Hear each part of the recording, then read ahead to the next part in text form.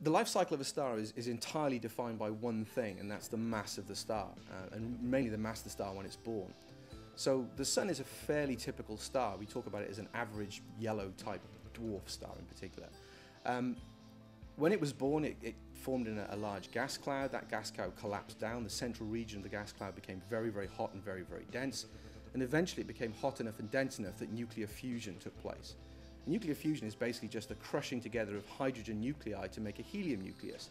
And in the process of doing that, the Sun is losing roughly 4 million tons of mass per second. So it's on a fairly dramatic crash diet. And that 4 million tons of mass that's lost every second goes into the equation E equals mc squared, so the one equation that most people know about, Einstein's famous equation for energy and mass.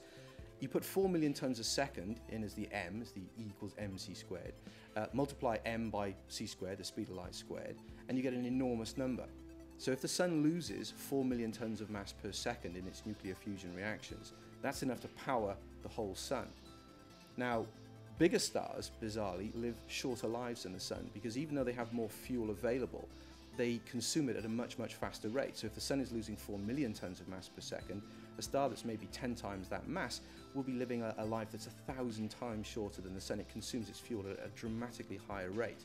So the mass of a star determines how long it's going to live. A star like the Sun has enough fuel to last about 9 or maybe 10 billion years, 9 or 10,000 million years. And the Sun is now about 4.6 billion years old, so it's just over halfway through its life probably. But no concern for us on Earth, it'll be another 3 or 4 billion years before we notice the Sun undergoing any sort of dramatic changes. So it's a fairly average middle-aged star right now. But as I said, stars that are more massive have much, much shorter lives. So a star that weighs maybe 100 times the mass of the Sun, so some of the most massive stars that we see out there in the Milky Way galaxy, may have a lifetime of only 1 million years. Now, to a human, that's a long time, 1 million years, but for a star, where we're typically talking thousands of millions of years, that's a very, very short life. Now, the mass of a star doesn't just determine the lifetime of the star, how long it's going to survive, it also determines the way in which it dies. So a star like the Sun will undergo what's called a red giant phase. In about 9, maybe 10 billion years, it will swell up to roughly the size of the Earth's orbit, so the Sun will expand and get dramatically bigger. It will engulf Mercury, engulf Venus, and reach roughly the point in the solar system where the Earth currently is. But of course, as the Sun is losing mass all the time, it has less gravitational pull. So the planets are slowly drifting away from the Sun. The Sun weighs less, so it has less gravitational pull. The planets drift away. So at the point at which the Sun reaches the Earth's orbit, the Earth won't be there anymore. It will be further away. It will have drifted outwards.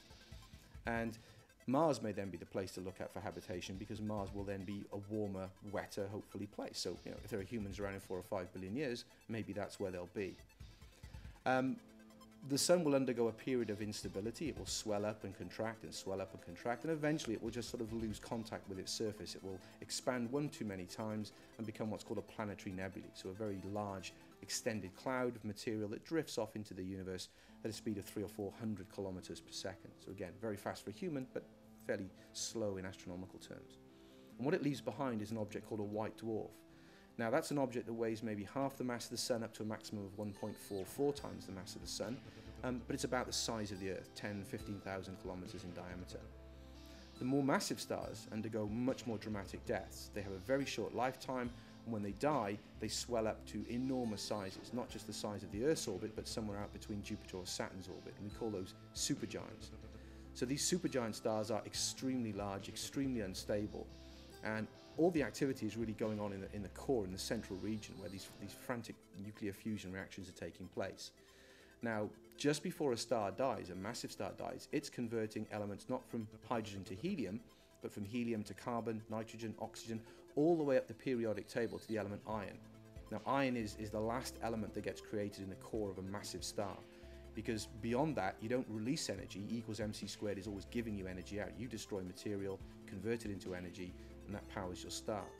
But when you try and do this with iron, with an iron core in a supergiant star, it requires energy input effectively. The system falls apart, the core of the star collapses under gravity because this thing is incredibly massive, and the star then becomes what we call a supernova. It blows itself to pieces.